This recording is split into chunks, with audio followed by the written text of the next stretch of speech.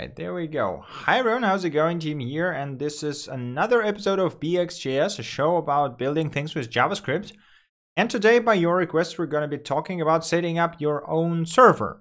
Before we get to the meat of it, so to say, I want to do a small side note, let's put it this way, and say that there is now a donate button using PayPal in the Twitch description, as well as the YouTube description of this video, and every video from now on if you're watching this on YouTube, because you guys wanted that. I honestly don't know why you want to give me money, but let me just say that if you have a spare money, if you're not in dread need of money, and you basically think that I have contributed to your learning experience or basically have been useful to you, I will be happy to accept any donations that you have, but know this, I will most likely spend this on video games. So if you're okay with that, I'm good with it. Just throw them at me.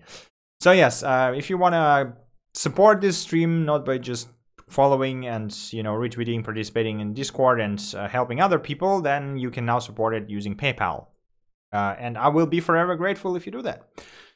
You have been warned and given the information, so let's get cracking and let's get to setting up our own server. So I thought that basically we could either go with using a third-party server, like get it from DigitalOcean, Scaleway, or whatever, the hosting provider, but that would mean that we have sort of a better version of it, right? Because most of those providers actually have base images that are more or less already configured, and you only need to do like minor tweaks.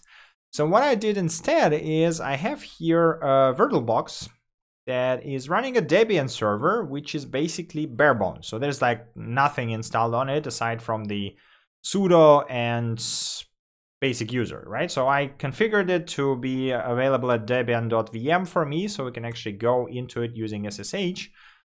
And as you can see, there's there's only sudo right now, which I configured to work for YAMLite. It works with the password, and that's it, right? So I can go to the roots, but I don't think I can actually connect as a root, which is a neat little security option. So yeah, it doesn't work actually. So if you have a server, some providers do give it out to you with the root as a default user. Then the first thing you should do is you should create your own user and never use root anymore, right? So if you need to do something, do it with sudo and then don't touch it. So basically this is the first step, and it's a very basic one. So what we're going to do now is we're going to configure the SSH authentication, because running login and password is first of all not very secure, because you can brute force a password.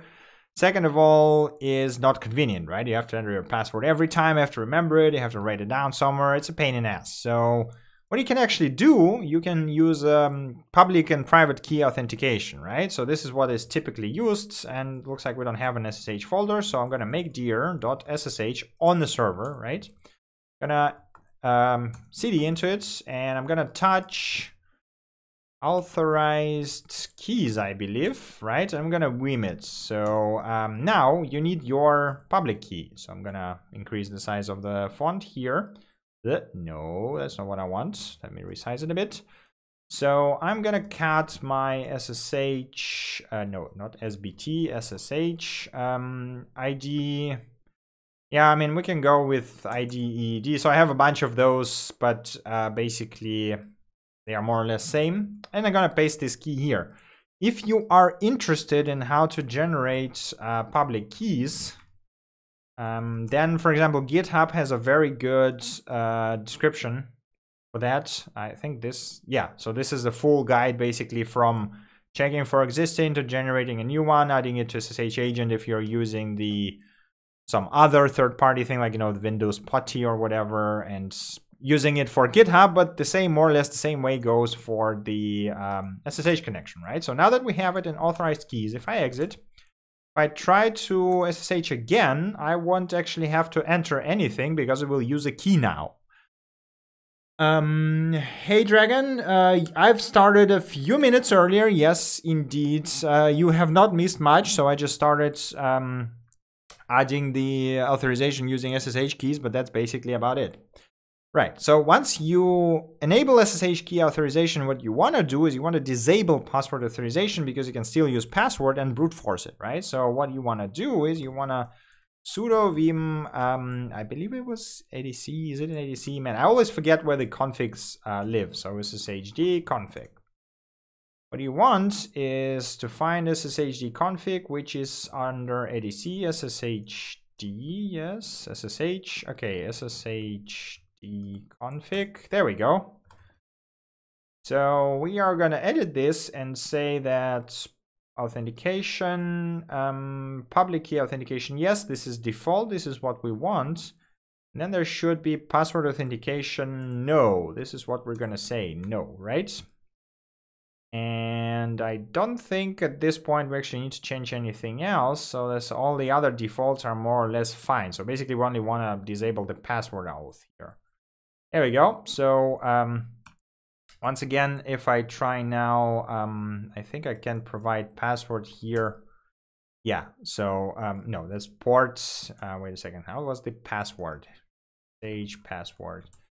Well, if I remember that, automate, no, that's not what I, SSH login with clear text password as a parameter. It probably doesn't, oh no, it does. SSH, oh, there's an SSH pass thing, well, whatever.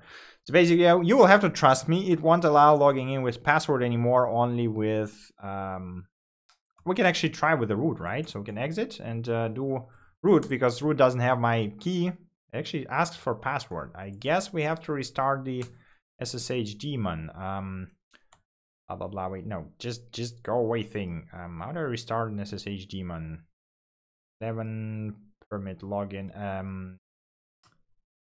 SSH config, come on, how do I restart? I never remember any of this stuff. SSH config restart, there we go. vi restart SSH by following the following command, and the command is of course not here. It's for whatever reason in German. Service SSHD restart. Yes, that should, no, not service, because this is probably which Linux server. That's a very generic Linux server. Okay. So what we need is Debian SSHD restart, right? Is it using systemd or not, or is it ATC? Is it an ed? Yeah. Okay. SSH restart, right? Failed because I probably no, it's system, is it systemd? mctl restart SSH was not provided by, oh man, hell if I remember how that works. Okay, let's see, where's my system now? Okay, maybe there's how do I restart Unix? Yes, come on. Debian Ubuntu. No, we need D used to work, but it's no longer the case, right? D. Man, systemd, I think it, right? Systemd. No, I mean, the stupidest case would be to just restart the server itself, but that is very not what we want to do, basically. Okay, but no, not what I wanted to do. So we do the status. Debian job running. Okay, so that seems fine. And SSH service is there. So that's definitely the systemd. And systemctl restart. What's it called here? God damn it. Should have checked. Okay, so we have system ssh.service. Okay. So systemctl restart. Yes, I have to do it with sudo, right? There we go. Okay, so now if I exit and try to connect with roots, there you go. So now as you can see, the password login is no longer allowed, but when I try to log in with any of my private keys, it will just reject it because they are not in the root user. This is exactly what we want. Okay, so next thing is, while it is extremely hard to brute force SSH server with a public key, you can still do that. So what you want to do is you want to actually install a utility that will protect you from brute force attacks. One of those, and I think it's like one of the best ones, and it's pretty ubiquitous. So it not only works for SSHD, but as well for like HTTP daemons and so on and so forth. It's called fail to ban, and this is what we're going to use. The cool thing about it is that actually very easy to install and configure, and there's probably a guide. There you go. There's a DigitalOcean guide for that. By the way, DigitalOcean has a really good knowledge base of tutorials related to server configuration, so I recommend, highly recommend looking at it. So get install, fail to ban. I believe you don't really need to do much actually in terms of configuration. So yes, we're going to install it. It's a Python-based package, works by analyzing logs and essentially banning whatever IP addresses are trying to do the same thing over and over again. It's a very stupid approach, but hey, works pretty well. Okay, so next thing we need to so they copy the config to local from local, right? Yeah, why not? Let's do this. We can just do this. You know what okay. Once copied, yeah. So we just copy the local example config. No, I don't want nano. I want my vim. There you go. And ignore IP. We don't really need ignore IP, right? So let's see. Ignore IP. I mean, okay, the default one, localhost, is obviously this is something we want. Ban time 600 seconds. That means like 10 minutes. I guess it's okay. So let's see. I think the defaults are more or less sensible. I don't really need anything else, right? So this is default. So you can configure emails, yes, if you want to be notified about the attacks. In our case, we don't really care, and it looks like we can just leave it by default, right? So it doesn't seem like we care about it. The defaults seem to be sensible. So now, because we have failed to ban installed, it will automatically detect those attempts to break into the system essentially and prevent them. By the way, let me just quickly disable my notifications so that I don't get spammed by that stuff. There we go. Okay. So now we have the server, we have failed to ban, we have SSH access to it, which does not require us entering passwords. Another problem is that we do need a password for sudo right now, which is slightly annoying, right? So you might want to do that anyway in some circumstances, but I personally, since most of the servers that I use are managed by people that I trust, essentially, what I do is I typically say, wait, what? No password, yes, and we save that. Yes, I want to override it, thank you very much. And once you re-log in, what you'll be able to do is you'll be able to run, oh, you want, okay, why? Write sudoers as root on Debian. That's what? I just screwed up. ADC vim. No. ADC, right? There we go.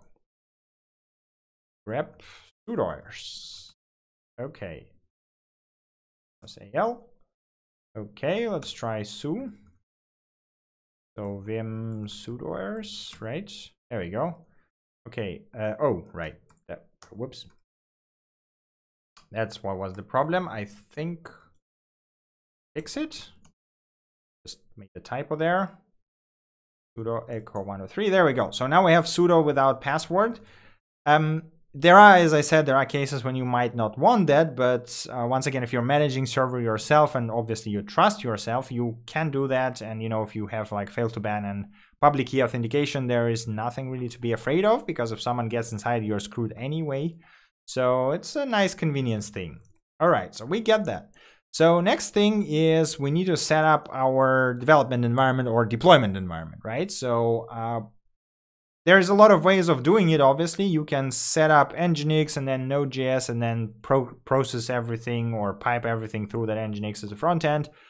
But if you watched my previous live streams or videos, you might know that I'm a huge fan of Docker, and this is the way I manage it. So I'm going to show you how to set up a Docker, right? Or Docker-based deployment environment. So we're going to install Docker C on Debian, right? This is what we want. There we go. The Docker has a decent docs on how to set up everything. So we are gonna go ahead and install whatever they suggest, because there's like a bunch of libraries they want, and headers and core, yeah, what do you call them, like certificates and stuff. Yeah, so basically we're just gonna go with that. Come on.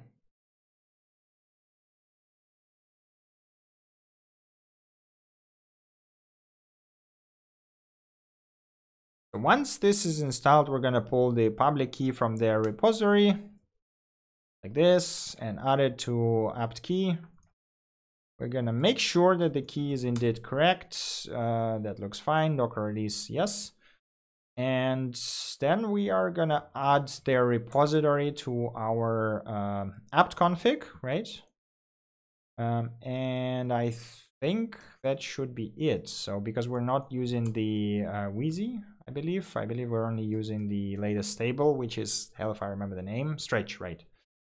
And now we just install Docker, right? So it's just another package. It's installed with apt, no problems, no magic here, essentially. If you ever use Linux, you should be able to do that yourself without too many problems, following this very guide, right? And once we've done that, first thing we want to do is we want to test that it works. Come on. So yeah, obviously there are UI-based solutions for managing servers, but I personally prefer command line, and I think this is basically gives you more control, let's put it this way, because UIs always will have those sort of limitations of what they can show you and what you can manage through them, while in command line this is like just Linux, right? And you can do whatever you want. So this is my preferred way of doing it. That doesn't mean it's the only way, obviously, but I will be able to tell you only about this essentially. Okay, there we go. So Docker is nearly installed. It's 17.2. I believe it's the same as I have here. It's a good question. Yeah, 17.2. So this is the latest one. Obviously no fancy UI here, but we don't really care about it. Come on, Linux headers. If you have any questions, as usual, along the way, feel free to ask them in the chat. I am looking from time to time there. Gonna be happy to answer them. Okay, there we go. There's our sockets. There's setup for rsync and other stuff. Almost there.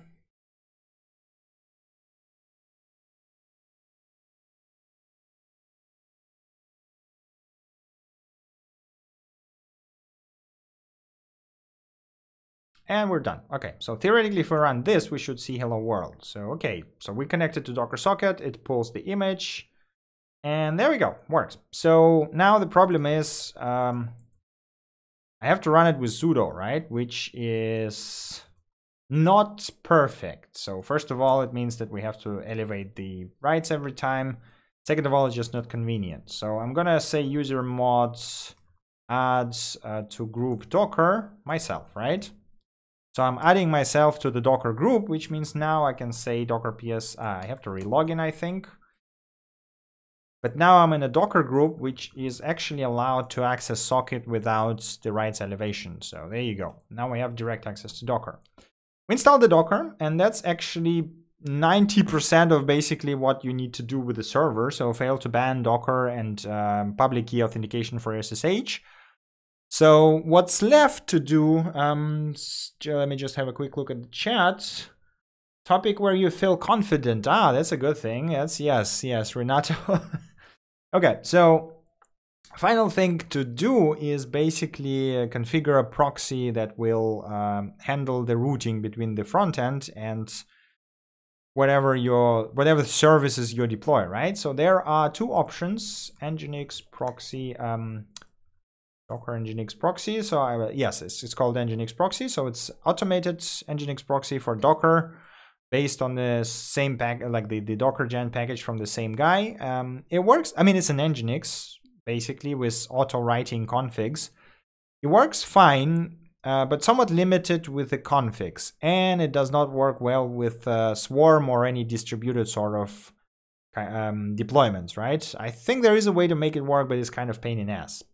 It does have also the Nginx proxy, let's encrypt. So it does have the companion package that you can use to enable let's encrypt by default as well, but there's like a few additional steps to set it up essentially. Nothing wrong about that. I've used it for quite some time, I think more than 1 year, and it was fine. But there is actually a much better solution in my opinion. There's a thing called traefik. It's written in Golang, and it's really, really good. It's written to work in Docker, Swarm, Kubernetes, whatever you can imagine, basically, right? All of those container APIs. And it has a way more flexible configuration. So what we're going to do is we're going to actually start traefik. So I'm going to show you how to do it first manually, and then how to use exoframe to save a lot of time for that. So we are going to run traefik, and in this case we're going to run it in Docker mode, right? Wait a second, there should be a user guide for Docker configuration examples, maybe. No, this is not what we want. Let's encrypt in Docker. There we go.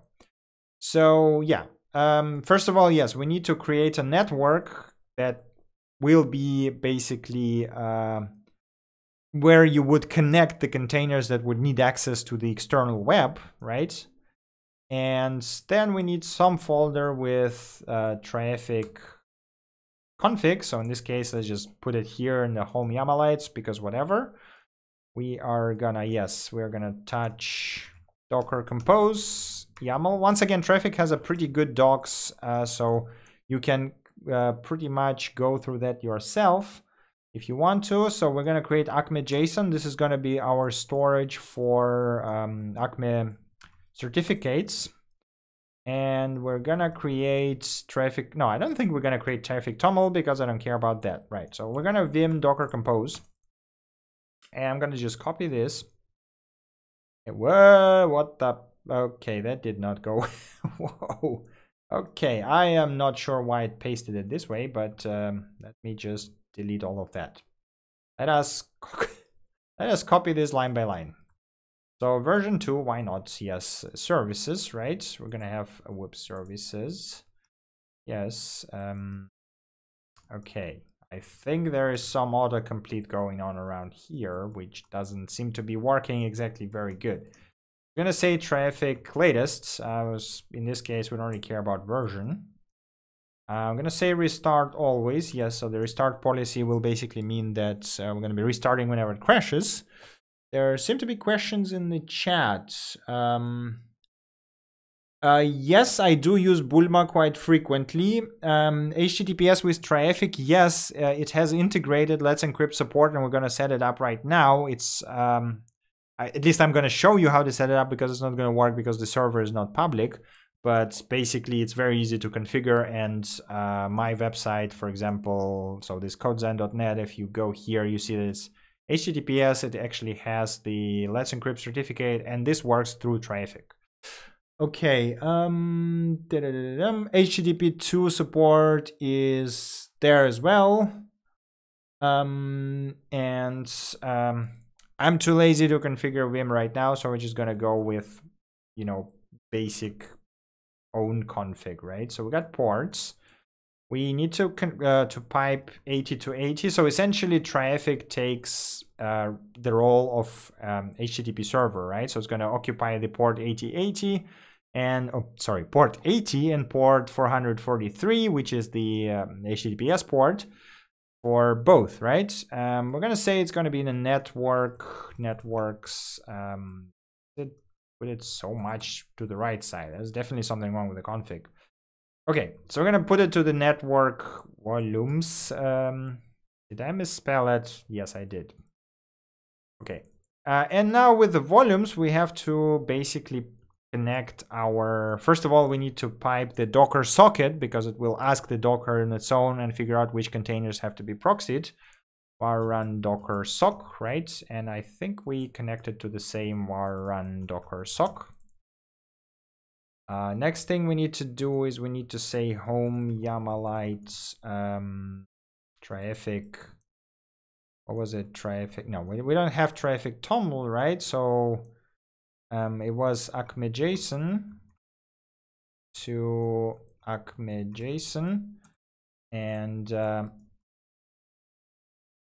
that's actually it, I think. Container name, we don't care, to be honest. So now we need to, come on, stop doing this Vim. That works. Web. And we're going to say that this is just an external web, external network, true, right? Okay, so the thing is that we actually have to define config. In this case, this is going to be done through commands. Doing this, and I think, okay, traefik. So I'm gonna wait a second. Traefik flags. So there's basically two ways of defining traefik configuration. Way number one, you can do it using the traefik toml, which is fine and works. You know, you can do it like this. I mean, I guess we can do it through toml as well, because why the hell not? So I'm gonna hit this, save it, and we can touch, yeah, traefik toml. Basically, the thing is that most of the time you can also define exactly the same config using what do you call it? Using like command line flags. So when you launch it, okay, I'm gonna use nano because it probably won't screw up my pasting. There we go. Okay, now let's see, traefik toml, default entry point. So, okay, so this config here includes, we are not gonna be doing that. So we have, what was the domain name that I used? Debian VM, right? Debian VM. Okay, which exposed by default. We're gonna set this to true just for the purpose of the demo.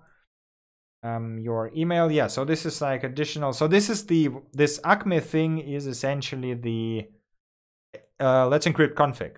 And in this case, I am actually going to remove all of that because it's not gonna work, and my IP gonna get banned for, you know, repeated failed attempts to actually do that. So there is additional things here. So first of all, there's this entry point HTTP redirect. This enables redirect from HTTP to HTTPS, what you normally want in production. I'm going to kill that as well. And I'm going to kill the HTTPS definition too. So we're only going to be working on HTTP, and we also don't need the HTTPS entry point here. So it's a very simple config in this case. And I think, yeah, we don't really need anything else here. So we can edit Docker Compose. And actually volume now, we don't actually need acme.json, right? Because we don't use the HTTPS here in this case. So traefik toml. I think it is just traefik toml, right? Maybe I'm wrong. Have a look. Just traefik toml. Yes, it is just traefik toml. Okay. So run that. Save it. And now we say docker compose apt -d, right? Right, okay. Sudo apt get install docker compose. I'm always forgetting that docker compose does not come as a package of, it's a part of Docker, even you have to install it separately. Let me have a look at the chat. Hello, Catherine. I am not making a server, I'm configuring a server, setting up everything from scratch essentially, and now I just finished configuring Docker.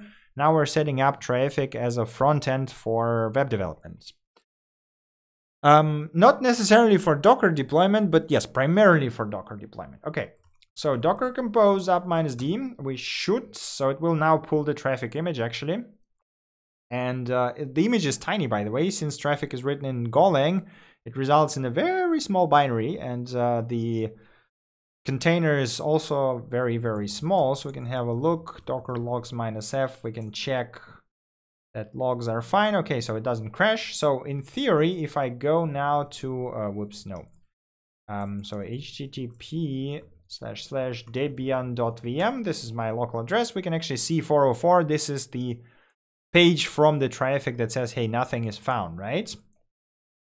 So here's how you actually run things with traefik. So we're going to run a simple nginx container. So we're going to say nginx latest, right? And what you need to do to make it exposed to the world is just add traefik front-end rule here, right? So this is actually the only thing that is interesting for us Everything else is additional config options that are optional. And I'm going to say Debian VM, right? So because we don't have anything occupying that port. And once I start that, so it's obviously going to pull the Nginx image.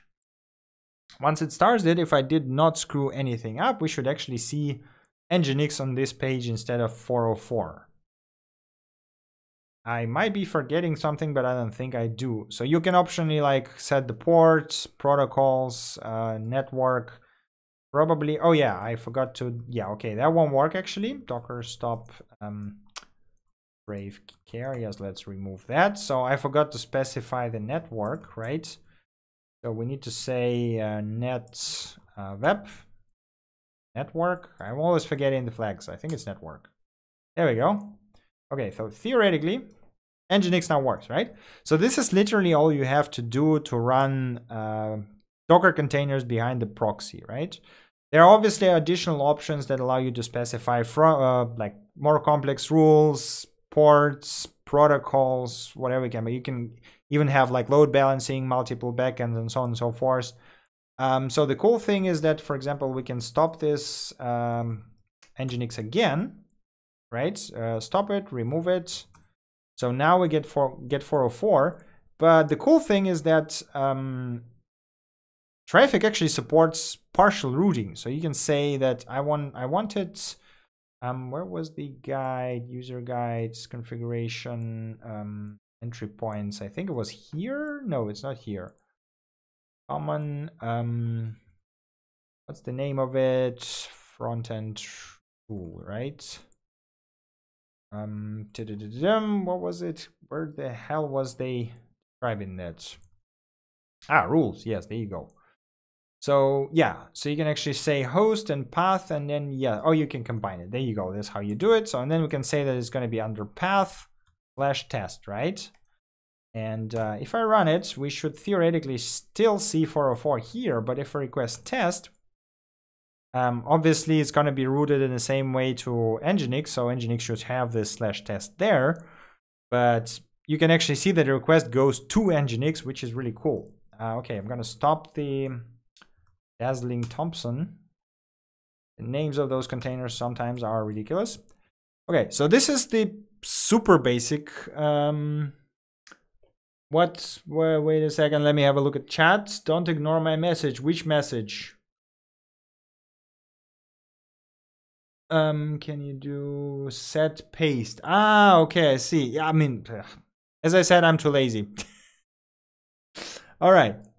So this is the very basic setup, and in theory, that's all you need to get your containers running, right? So you can basically then push your containers to the server and start them, or alternatively, you can configure the certificate authentication for your Docker and expose the sockets, but all of that is not very convenient. So I'm not sure if you've seen the project. I've had a video on it before on the channel, and I think I did not stream it on Twitch yet, but I built a project called Exoframe that allows a very, very, very simple deployment of projects right from the command line from your machine to the server directly, right? It's super easy to set up. So once you have Docker, I'm gonna kill all the things that we have here. So I'm gonna say Docker stop traefik. I'm gonna remove, there's too many traefiks. I'm gonna remove that. I go here, gonna remove the traefik folder here, right? And that's it. We're gonna go to the traefik Exoframe server. So this is what you need to run on your server. It's a Docker image. You can literally run it with one command. So this is all you need. I'm gonna fire up VS Code here. I think it's gonna open one of my work projects. Yes, it will. So I'm gonna open a new window. No, thank you very much. File, new window. There we go. Close that. That is all super tiny. So let me make it bigger. So this is the command that will run Exoframe, right? So there is a bunch of things you will have to configure. First of all, you need to provide your Docker socket because it manages Docker containers. Second of all, you need to provide the path to Exoframe config. So in this case, we're going to say YAMLite home, home YAMLite Exoframe. I'm going to call it .exoframe. So I'm going to make dir.exoframe. Gonna cd into it.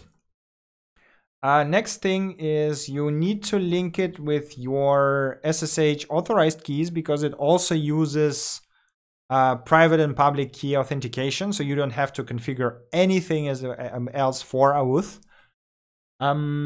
The theme on VS Code, so the question from chat, what theme on VS Code I have is, where is it? Material icon theme for icons, and what the hell was the name of it? Preference color theme, One Dark Pro. Yes, there we go, this one. I think it's a copy of material theme for Sublime or something like this. It's pretty nice. Okay, right, let us continue. So then you set the private key, which is used for encrypting all your sessions and everything. So we're just gonna say Debian VM tests. It can be whatever you want. So basically it has to be unique and long enough. So we're gonna say it's a backend exaframe server, and we're gonna say host is gonna be exaframe Debian VM, right? And that's it. So I'm gonna copy that. I'm gonna run that here. Obviously, it's not gonna find the exaframe server image. Gonna pull it. It's not big enough as well, so it's like 40 or 50 megs. It is Node.js app in there, so it does have some weight to it at least. But I've tried to optimize it as much as I could, so it's, you know, quite fast and quite small. So once the exaframe server is pulled, it will start the server, and server will, in order, start auto-configured traefik instance. So the cool thing is that here, if you want to enable Let's Encrypt, you can just, so this will create, come on, server config.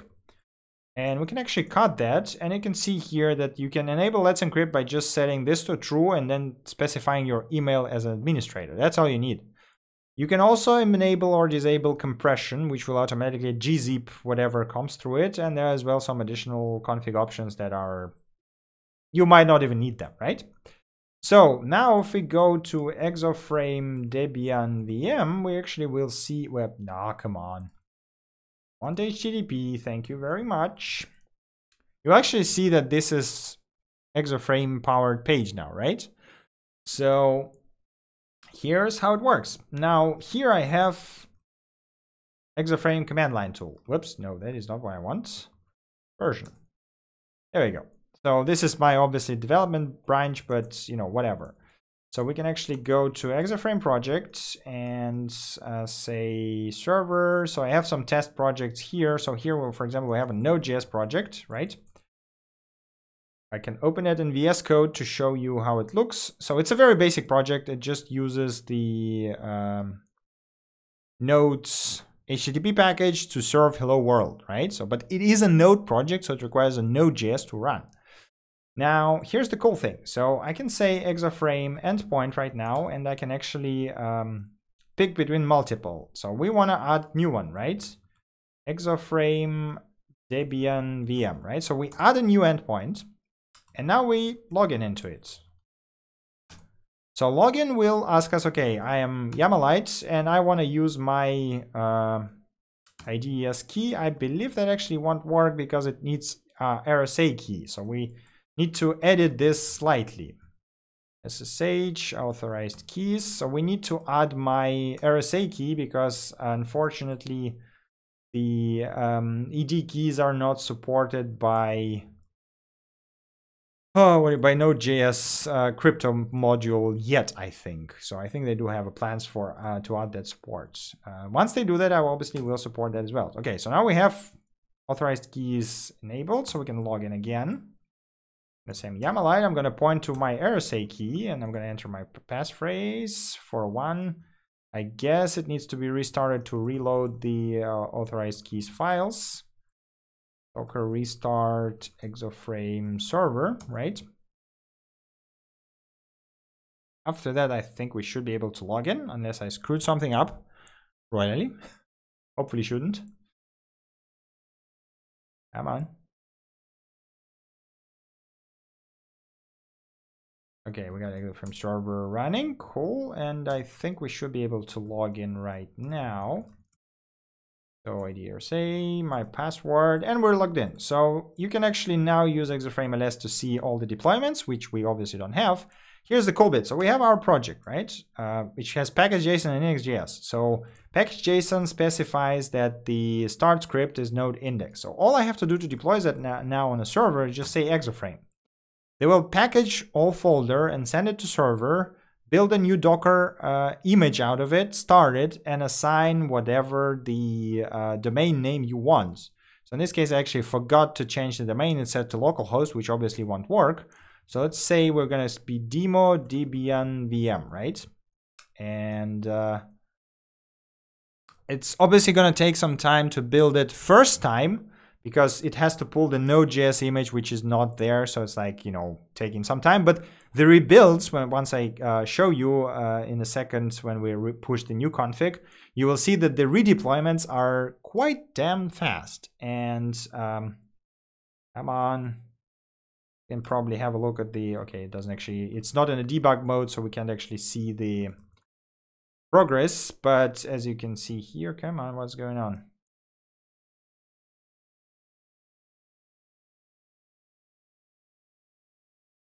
BxJS, come on, where's my stuff?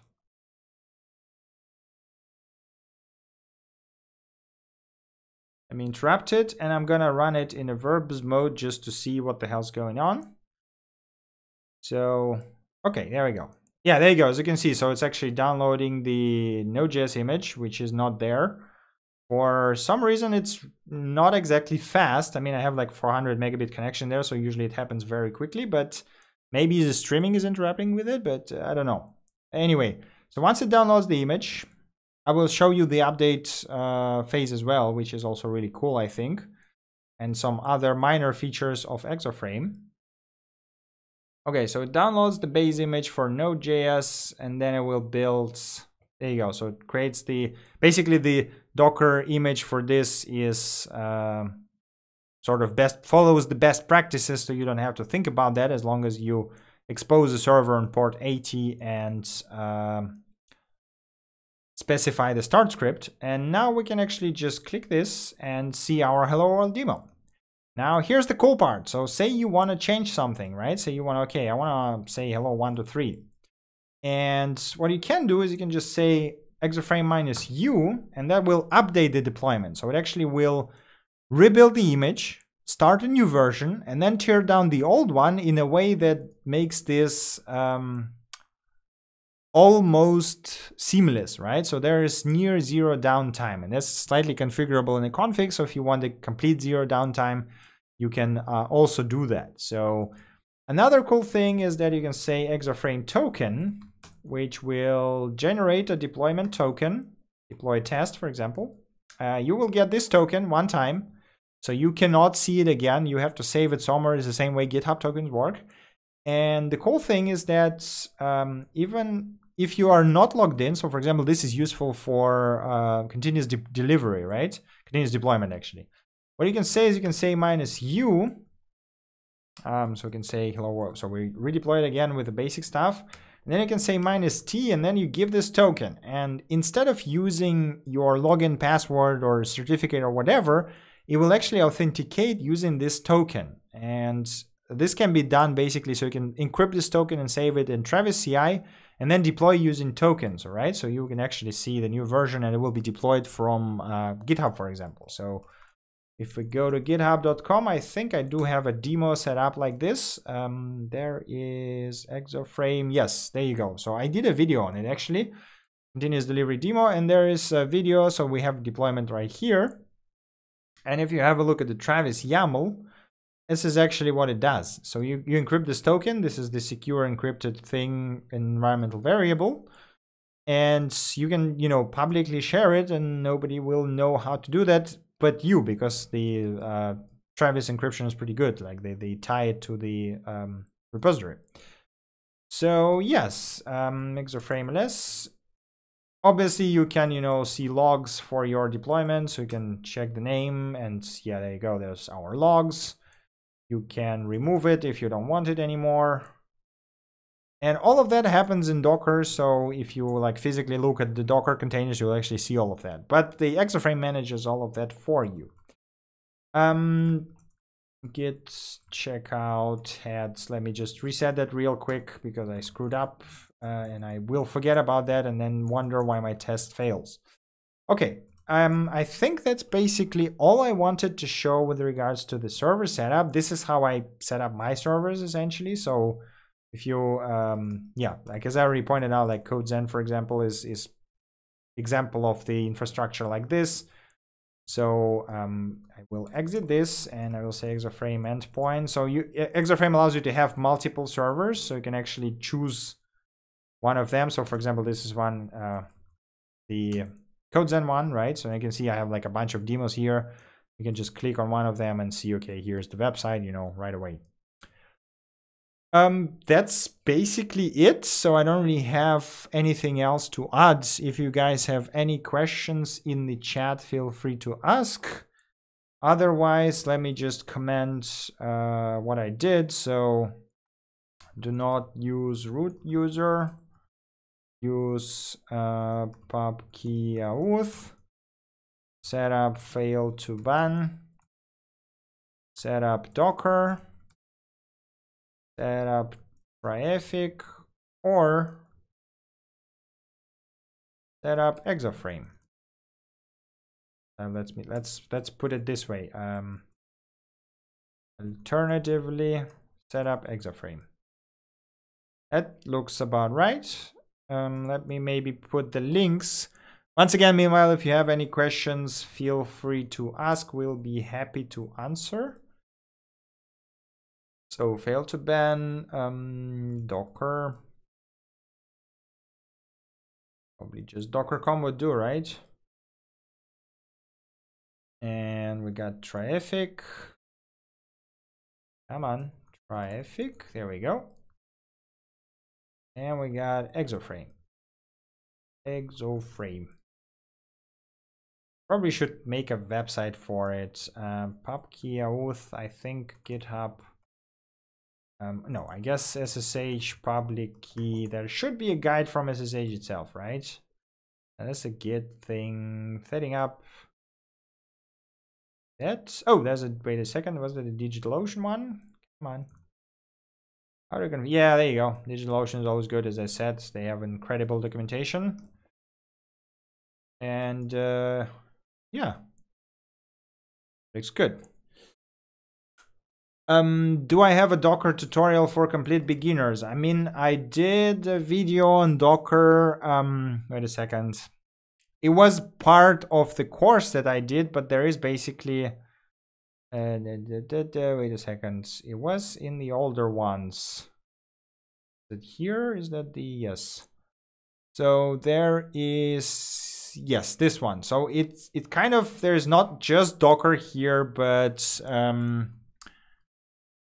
I do explain basically how it works and how to use it and what is image, how to build and so on and so forth. So I guess you could start here. On the other hand, I can like literally the Docker docs are really good.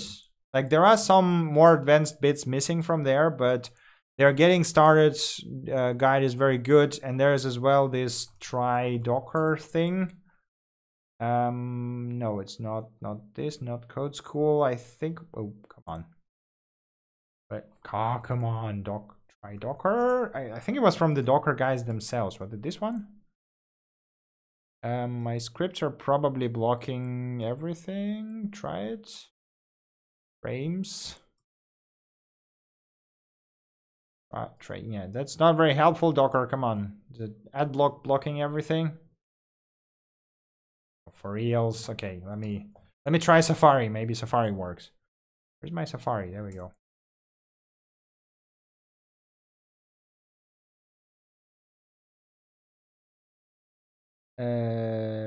Yeah, I guess that doesn't work. Okay, wait a second. I'll find it. There was play with Docker. There was some like interactive command line thing online basically, which you can just try. Self-paced. Get Docker. What the hell? Did they close it? For reals? Online. Yes, there was a thing. Is it a code school? Really? A course. No, that's a course, right? That's not what you want. Come on. Awesome Docker. Play with Docker, sloppy IO. No, this is some hosting service. Okay. But basically, I like maybe wait, try. No, registry. What was a play with Docker? Okay, get started. Oh, okay. So I guess this is the basics.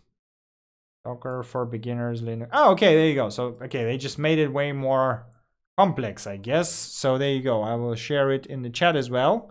It's basically a guided tutorial that will show you the...